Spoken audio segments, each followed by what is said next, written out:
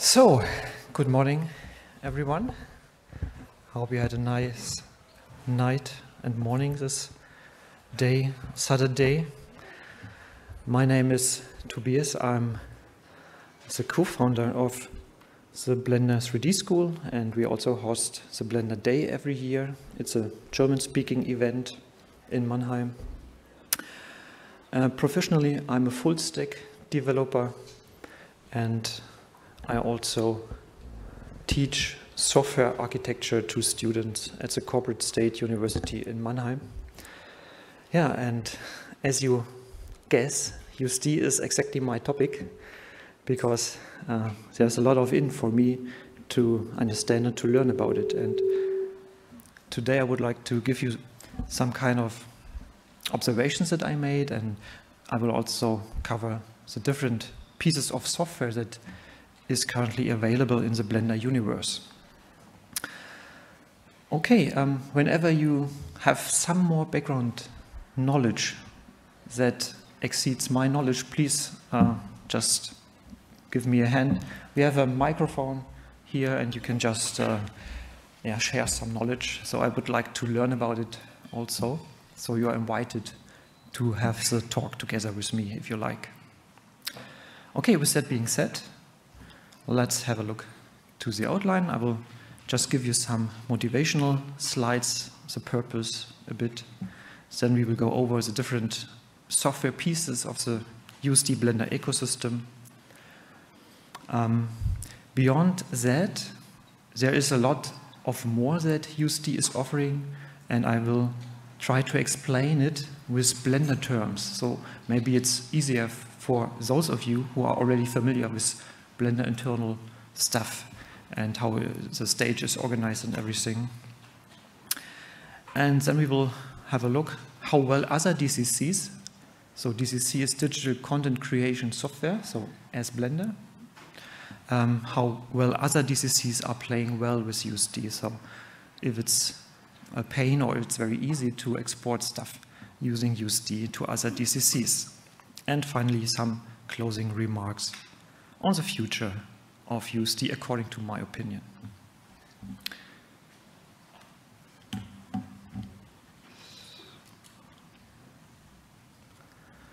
Okay, please keep in mind USD has been invented for those guys. So you have a large production crew, many departments, many artists in each department. They have to talk to each other, they have to share resources, they have to share assets. So whenever you get the impression, why is USD doing this, then remind yourself this slide. Because it's not for tiny teams or small teams, it's for the really big ones. And the assets somewhere are created and then start their path throughout the whole project team. And this is also called an asset pipeline. As you can see here, we start as an ideation board, storyboard. We do some kind of block out. We make the modeling and so on. And the asset is just moving along the path. And those huge teams very easily run into a lot of problems if the pipeline is not setting up very tight and efficiently. And this is where USD has been invented for. And Steve May from Pixar once explained that a lot of 3D content has to be moved between different tools.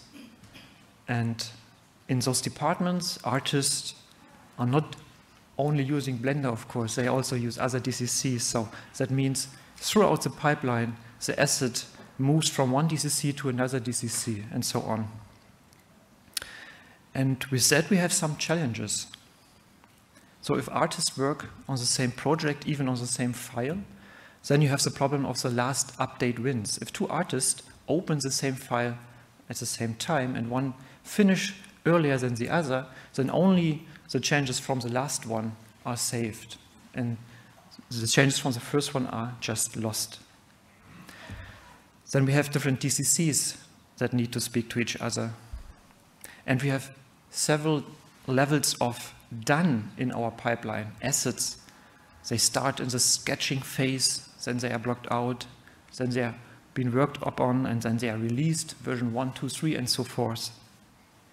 And of course, we have so many artists, and nobody should be blocked because another artist is just claiming the file for himself or herself. So this brings us to the solution to decompose the whole scene into a lot of pieces. And this is what USD is made for, to provide a rich common language for defining and assembling and editing 3D data, and to support multiple digital content creation applications. So this is the opening sentence you can read if you go to openusd.org. USD also has some quite interesting features. It allows to edit other artist assets on top of those original asset values without having any loss. So it's very nice to work in a large team. And of course, we have a common language, so it's a common file format for the DCCs that can be shared among the departments. In July 2016, after huge success of Alembic, which has been made public by Industrial Light and Magic and Sony Pictures in the year 2011, Pixar released USD as OpenUSD to the public after 20 years of internal development. And with that, they also provided Hydra. I will talk about a little bit about Hydra in a couple of slides, and OpenSubdiv. And they also provided a reference implementation for Maya and Katana. Yeah, and just 2 months ago, the Alliance for OpenUSD has been founded by some companies. And fortunately, we have a talk about this today at 2 o'clock, hosted by Vincent. So if you are interested what they are doing, what is their purpose, then join us in the discussion. Just to give you some glimpse why it's important to have some kind of an OpenUSD alliance. Even if so many different renderers are speaking the same language and importing the asset files, any single one of those renderers has its own opinion how to interpret the lighting values. And in some renderers, it's very bright, the scene, and in others, it's very dark. So we need some kind of committee who sets up those standards that were not already defined there. Okay, before we go more into detail, I would like to give you the most important difference between how Blender understands the stage and how USD is structuring the stage. So for example, if I want to create a forest scene made up of single trees, I would do it like this. In the lowest layer, I would have my materials, my library file, which is just defining the shaders. And then I would link those shaders to my asset file, where I just have the trees, the mesh data of the trees.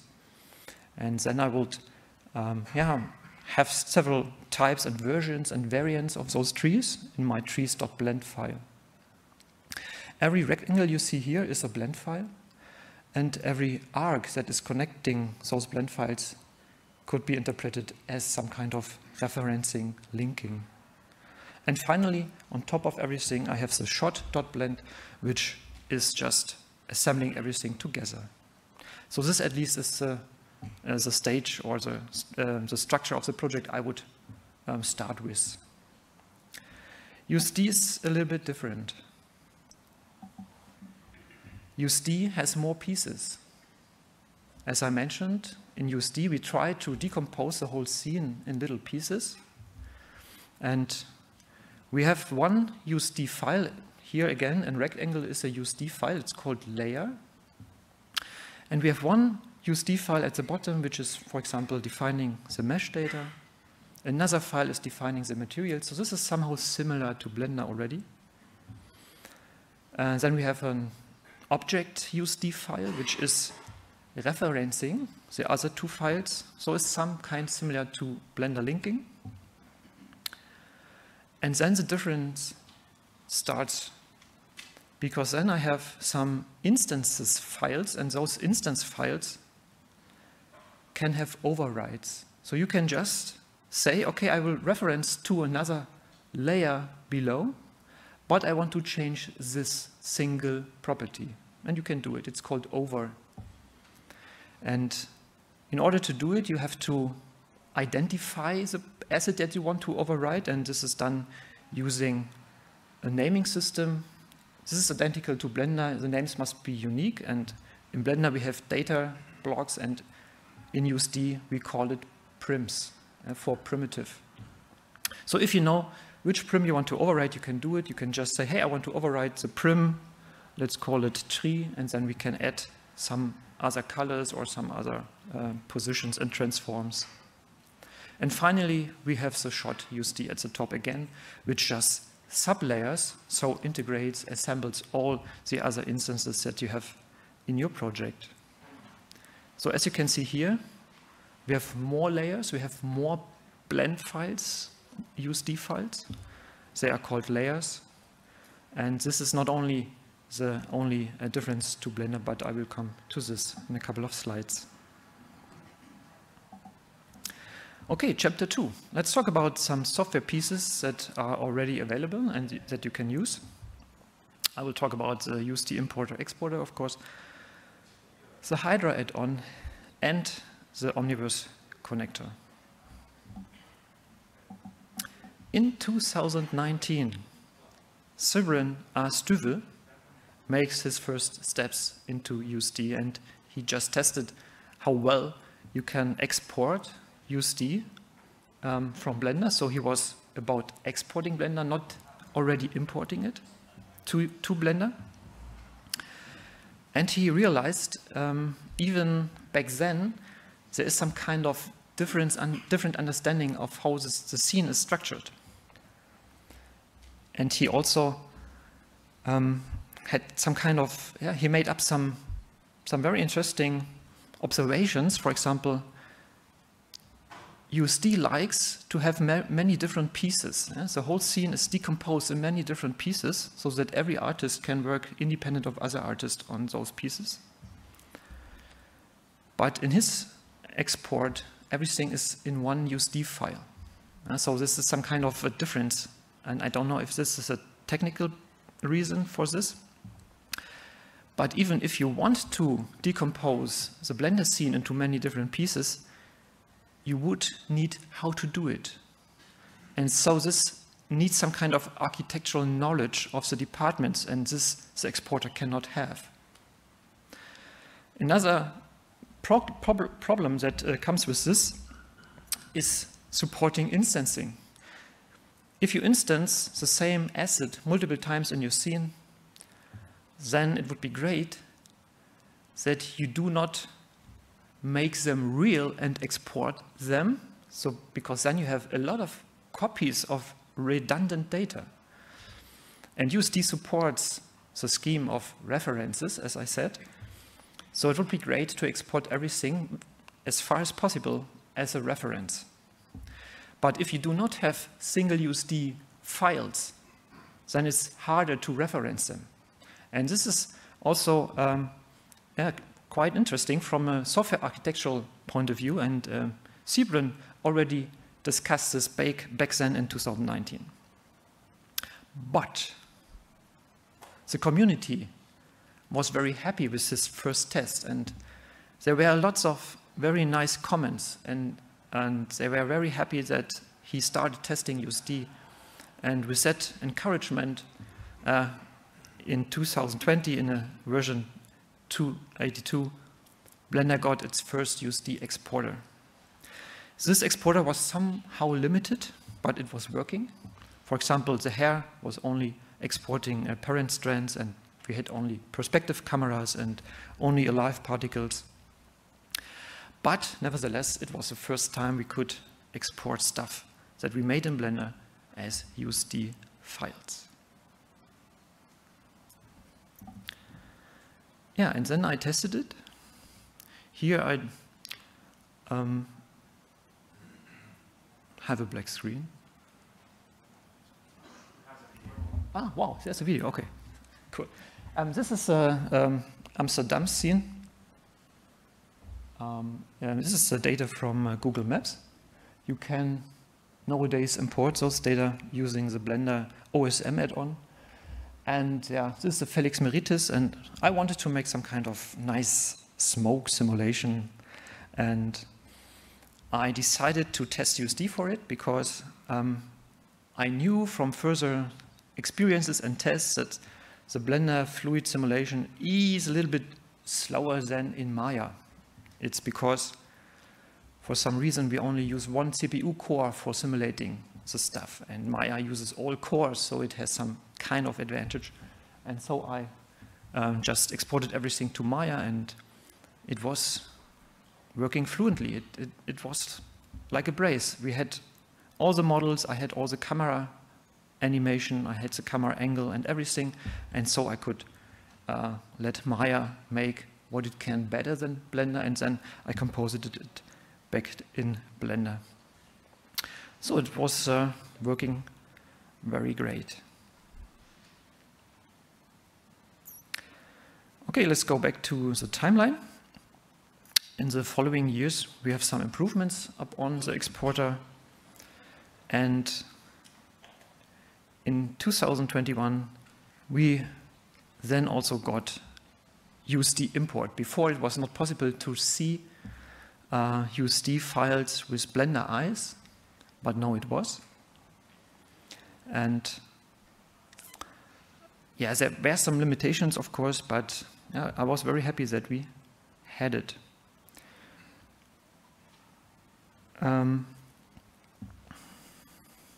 Here's another slide where I had another fun project. I created 17,000 cubes with a node editor. And what you should know about exporting Blend files to USD is about the instancing. USD is very much about efficiency.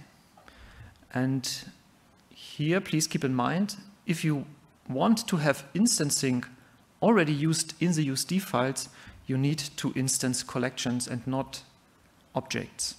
If you just duplicate link objects and you have 17,000 cubes and export it, then you have a very big file because everything is written as a copy, so after it made real. But if you just instance collections, then you will really have instances in USD, so it's very nice. Okay, let's go to the importer. A remark on the importer. I created the USD structure as shown here on the left. And if I open it in Pixar's own tools, it works like expected. Again, we have the mesh data, which is instanced in several instances with some small changes. We call it overs in USD land. And with the USD importer in Blender, you must be aware that somehow it loses those reference. I mean, there's only one mesh data here, but as you can see on the bottom right, the Blender outliner shows two different mesh data blocks. So it just copies the data right now, or this is the Blender 4 importer. And it also does not take the right names from the prims that I have given. So my prims are called tree instance 1 and 2, but for some reason the objects here in Blender, they are called after the mesh data. So this is something you have to keep in mind if you open very large scenes, because then your memory will be flooded very easily. I think it's just a thing that they can change in the future. Okay, what happened after 2021? We got more and more improvements in the material import and export. We now support UXP open VDB volumes. We got the USD exporter, so we can export ASCII data, binary data, as well as zipped data. So our USD files become smaller. We have improvements on hair and curves.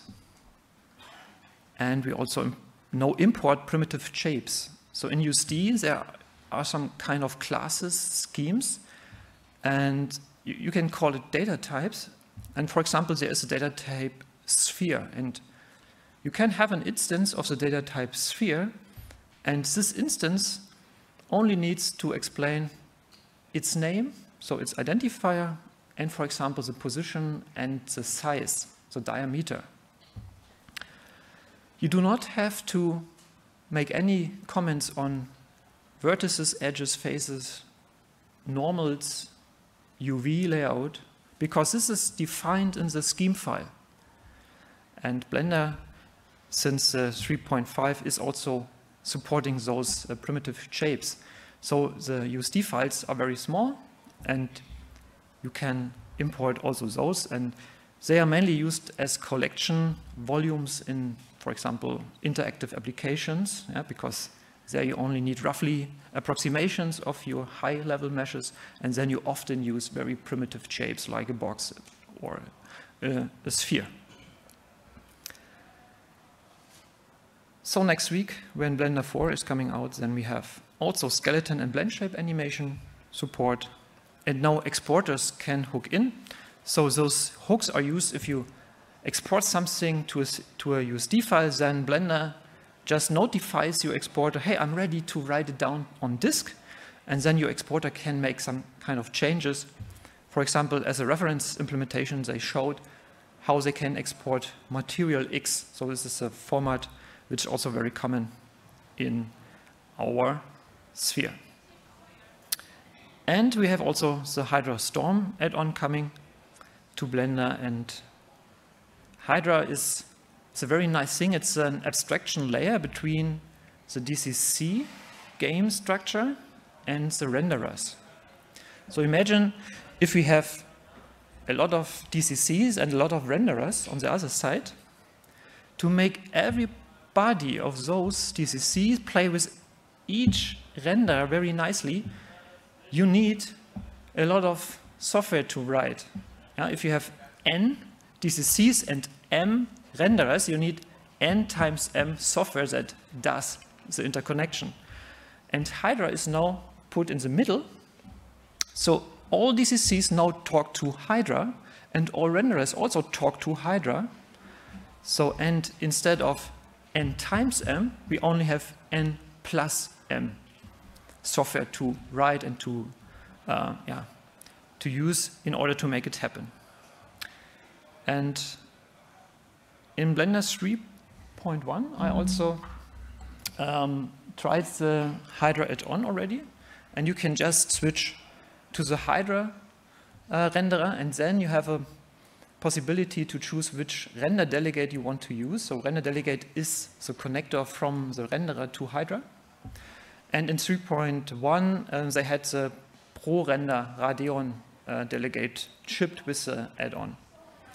And back then, they also had some kind of a node system for USD files directly in Blender. You could just import USD files and you could merge them, and then you could just connect them with the Hydra add-on, and the Hydra then tells the renderer how to render it. And for example, here I loaded the kitchen scene from Pixar, and yeah, it was working very well.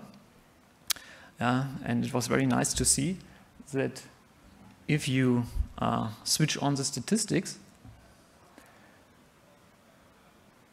you see that only 8 faces are in the scene. Yeah?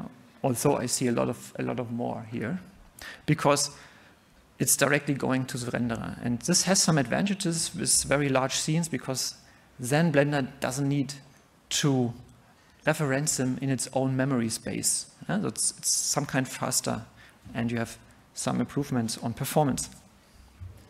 Okay, this USD editor is not part of Blender 4.0, but the Hydra software is, and it's now comes with Storm Renderer. So Storm Renderer is a reference render from Pixar, which they use to check for all USD stuff. Okay, delegates for Hydra are popping up everywhere. So we have delegates for Arnold, Embry, even Cycles, Octane, Katana, LuxCore, Moonray, the Omniverse RTX renderer, ProRender, Redshift, RenderMan, Storm, and V-Ray. So it's very great, and we can expect that all those renderers will play nicely in the future with Blender because of Hydra.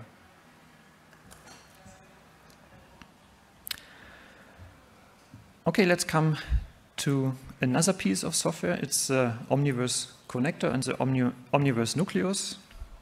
It's some kind of exotic software because it's not made inside Blender, it's made from Nvidia, but it deserves the right here to be named because it's a great piece of software. I have tested this and it's working great. And if we are thinking back to the artists, they have to export all their files to some storage directory, right? And there's where Nucleus comes in. So it's just a storage for USD data. So in a big pipeline, you can have a local server.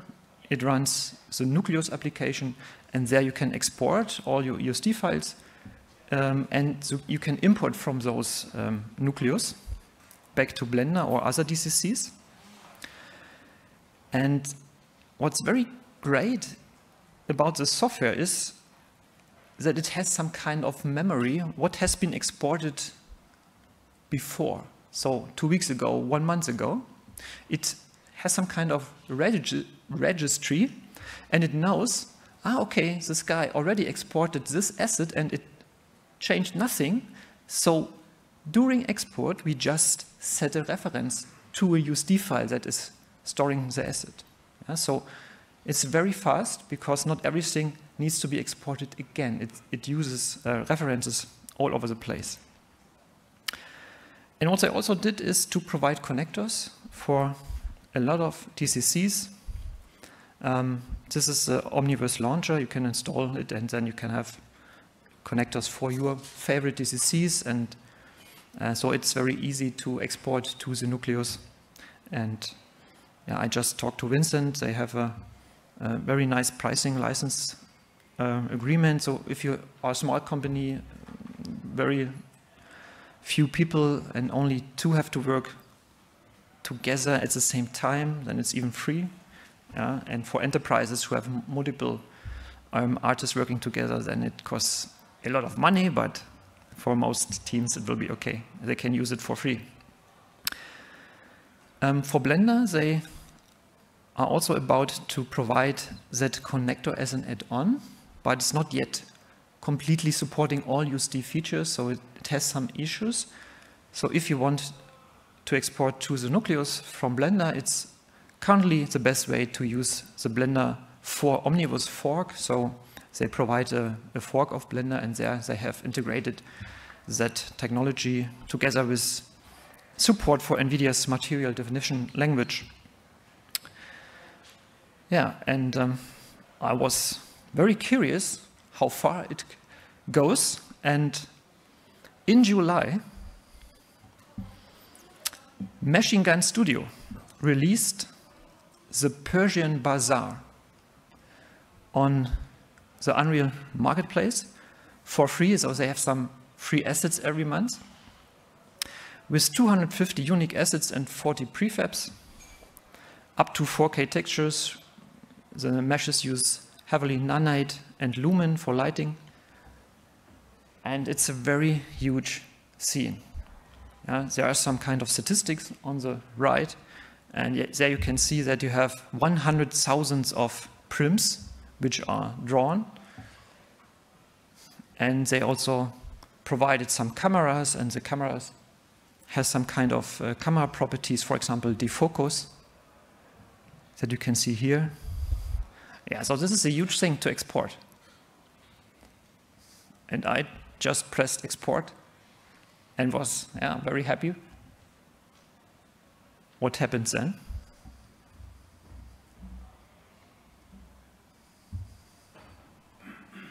That is cycles. So 90% of the scene was brought to Blender. And here I could use cycles and I could render better images because of the global illumination stuff and path tracing stuff in cycles, which is not provided in this fashion in Unreal. So I was very happy all the textures were there, all the models, the mesh data, and even the lights, the skybox was there. So I could just start rendering out all the stuff in Blender without having the hassle to export every tiny thing individually.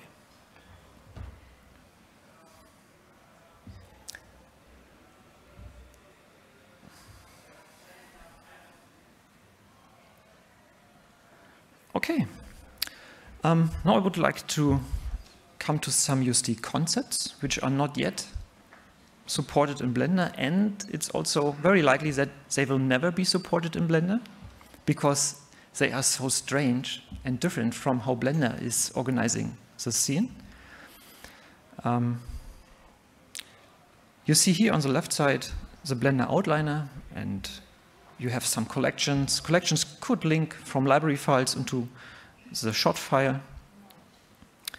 And you can have collections in multiple Blender files, and then you can assemble all of those together in one shot file. And on the right side, you see the layering system of GIMP, Photoshop, 2D image processing applications. And there we have, in contrast to Blender, the idea of order. So if you have a background layer at the bottom and a foreground layer on top in GIMP or Photoshop, then you will see the foreground above the background in the flattened image, right? But if you interchange it, if you have the foreground below the background, then the foreground will not be visible. So order suddenly matters. And this is what this USD is. Yeah? In Blender, it's completely irrelevant if you have a collection on top or above another. But in USD, it is of very importance which order the layers, the USD files have when you combine them together. And there's something else. In GIMP and Photoshop, you have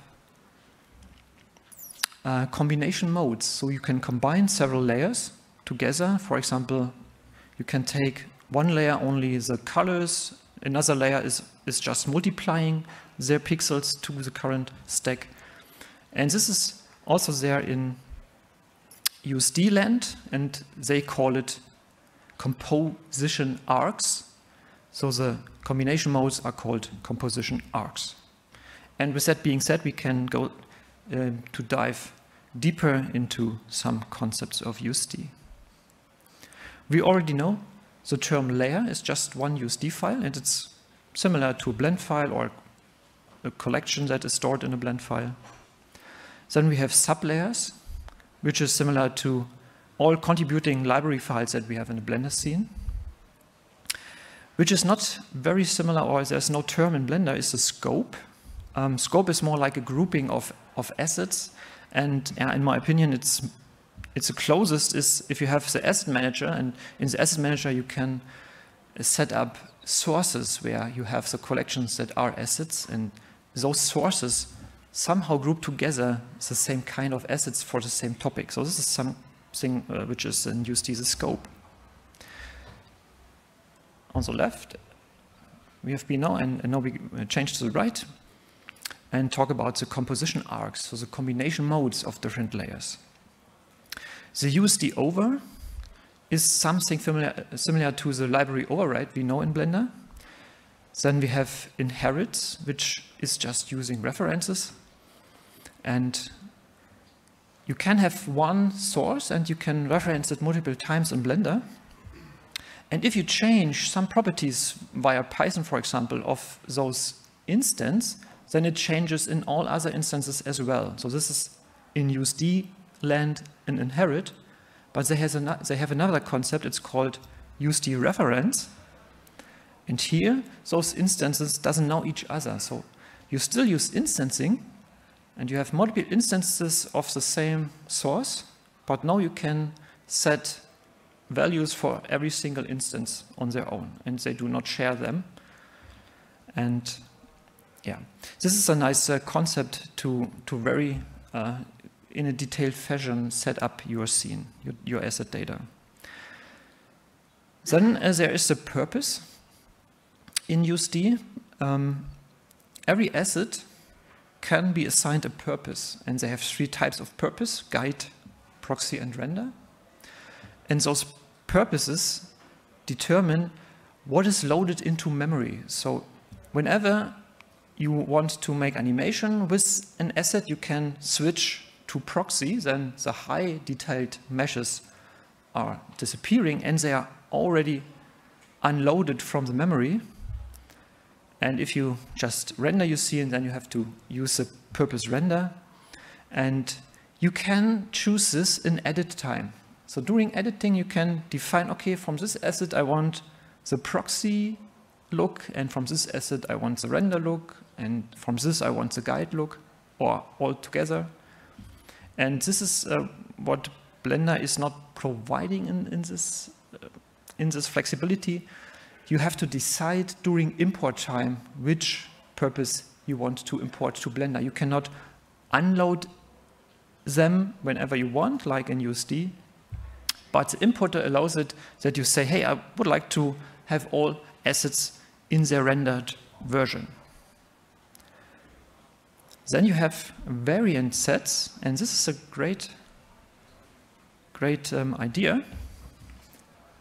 Here I also loaded the kitchen scene from Pixar in the USD view. It's an application that ships with the USD stuff from OpenUSD. And here I zoomed into a pen. And variant sets is one asset that comes in different flavors. So the modeler and the shader artist, they just set up one single asset in different flavors, and the artist, the animation artist, for example, can now choose which of them he wants to see in the file. For example, a one type or a new type of the asset, or an asset in different colors. And here I'm choosing just drop-downs to switch the different variants of the assets. And here I also do it for a can. And so this is a very neat feature, because then you can decide which type of look you want to have for your asset in your current stage of working with the assets.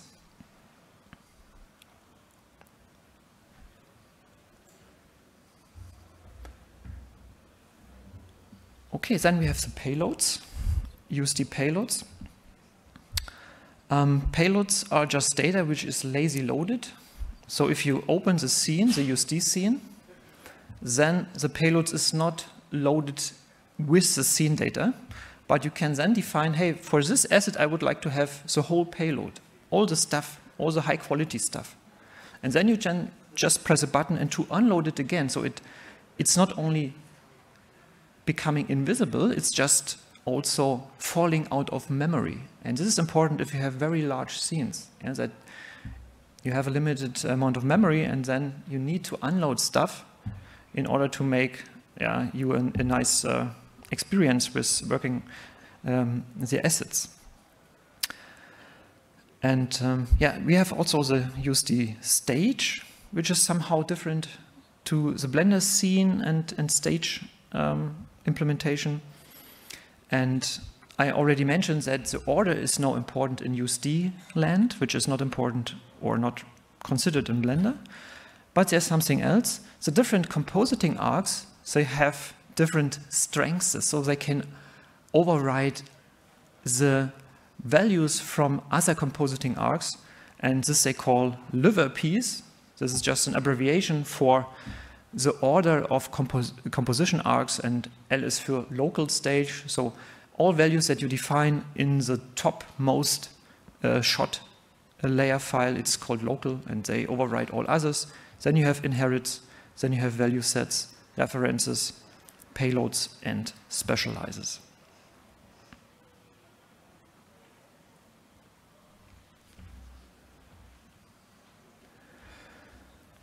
Okay, let's come to chapter 4. We did some research. How well is USD playing well with other DCCs from Blender? And here, Gottfried, a colleague of mine, did all the very difficult stuff, and he loaded all those DCCs and tried, hey, can they consume my Blender exported USD file? And yeah, this is the result. You can look it up if you use the link bit.ly/beacon23-USD. You can come to this presentation here. Okay. Yeah, no, I have the problem. I am not able to come back to my presentation.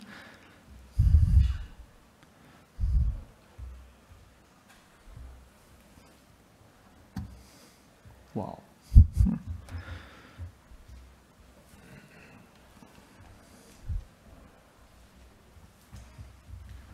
Oh, thanks for the help. Hopefully.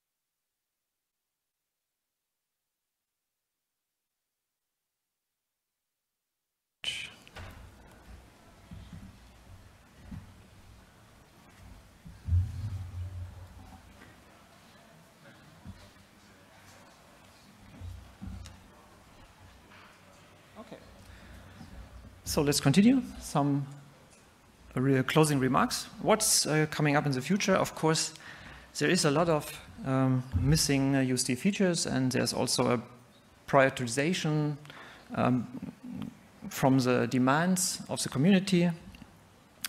And I'm sure they will have more and more features covered here in the importer and exporter in Blender.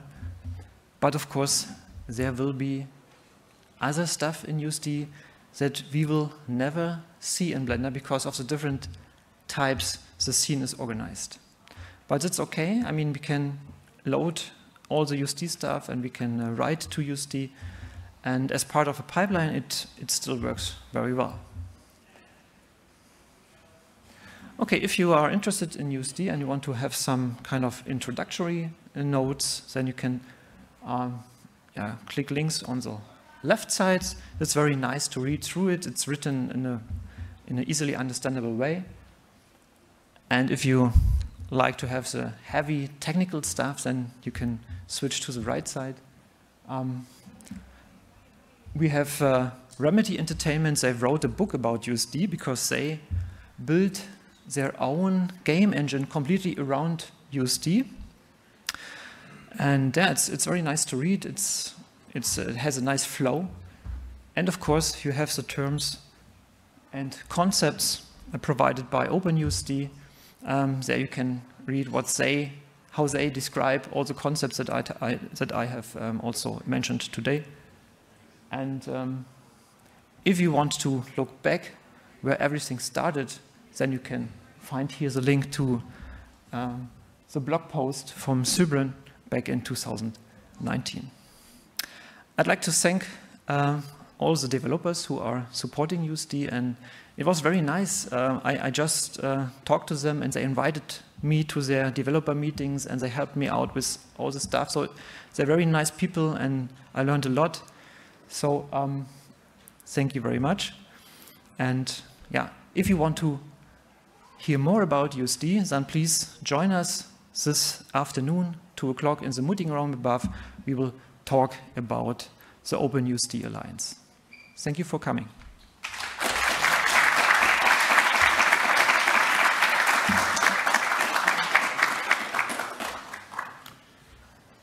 Okay, in case you have any questions. Yeah. Thanks. What about shader conversion from Blender to Houdini, for example? Okay, the question is what about shader conversion from Blender to Houdini? Currently, the best thing you can do is to export everything as baked flat maps. So some shader nodes are already supported in the exporter, but not all. So the best thing is if you have a procedural shader tree, make textures of it, make only one principal BSDF shader node, connect the textures to the node, and then you can be certain that it's exported very well to other DCCs. In the coming future, they will add more and more shader nodes, so that will be not needed any longer, but currently this is a kind of limitation.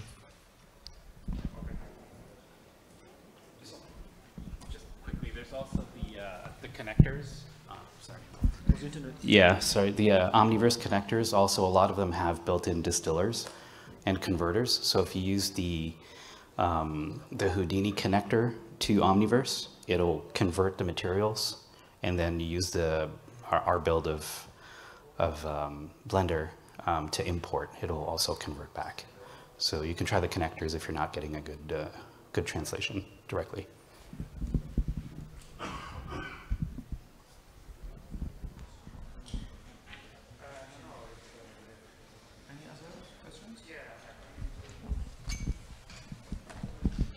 So if I have a scene or a mesh made by geometry node in Blender, is it keep alive and importing into Omniverse? Omniverse like create? Currently, you have the limitation that if you use geometry nodes to create instances, you need to make instances using collections. Yeah? In the geometry node, there is some instance point node, and there you can say, okay, I would like to instance a collection, and then you have, you can use the concept of inheritance in the USD export. So it brings the size of your files to very small. It makes them very small. Yeah? And the Omniverse connector, as well as the Blender built-in exporter, is doing the same here. So use collection instances, and then it works.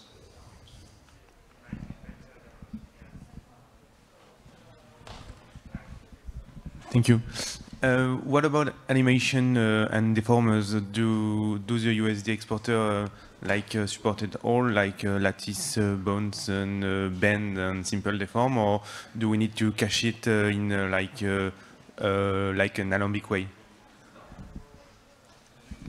Yeah, for most DCCs, it works by caching it as an alembic mesh, but in Blender 4, they also support a skeleton export, so you do not have to render it out and make it flat, so you can also support the skeleton.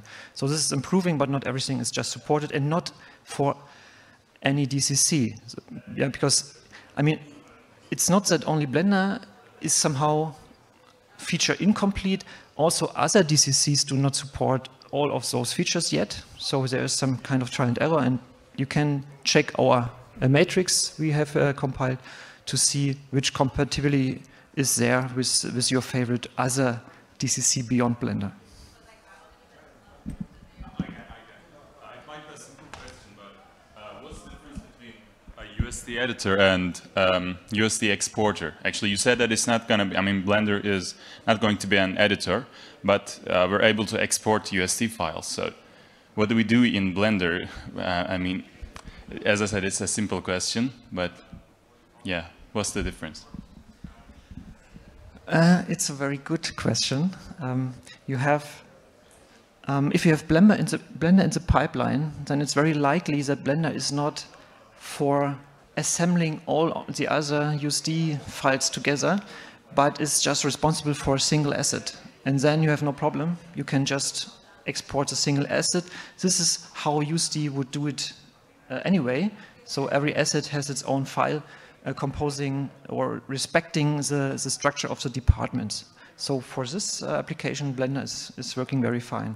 But of course, you will not have the support of all other USD concepts that you would have in other applications. For example, Houdini is completely built around USD. So this is the most complex coverage of USD features. Maya is also very well doing it, because when it was released by Pixar, they also provided Maya implementation. So they had some kind of head start in comparison to other DCCs.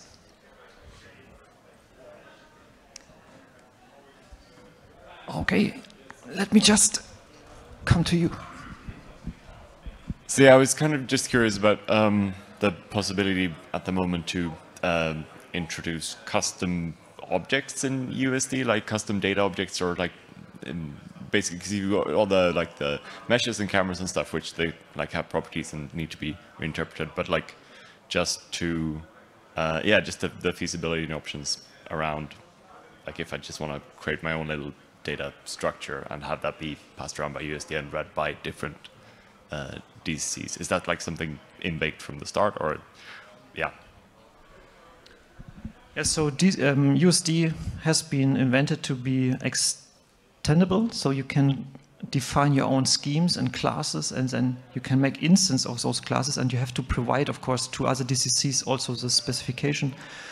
So you can just make your own data types and use them, which is also very nice, and it's not there yet in Blender, so you cannot have it in Blender, and maybe you will never have it in Blender, that they support custom objects, but maybe we will see. Oh, yeah. Just one quick thing about the question about editing and using Blender. At 2, I'll show how we use our DriveSim team that does the autonomous vehicle training system. DriveSim is entirely built on Omniverse. The whole team has switched over to Blender for all of their asset creation, so we'll be showing how we use Blender to create the assets, then Omniverse, or DriveSim in this case, to assemble the environments and simulate the worlds. So it's a great working pipeline between the two. Okay, then let's wrap it up and have a nice day. Bye-bye.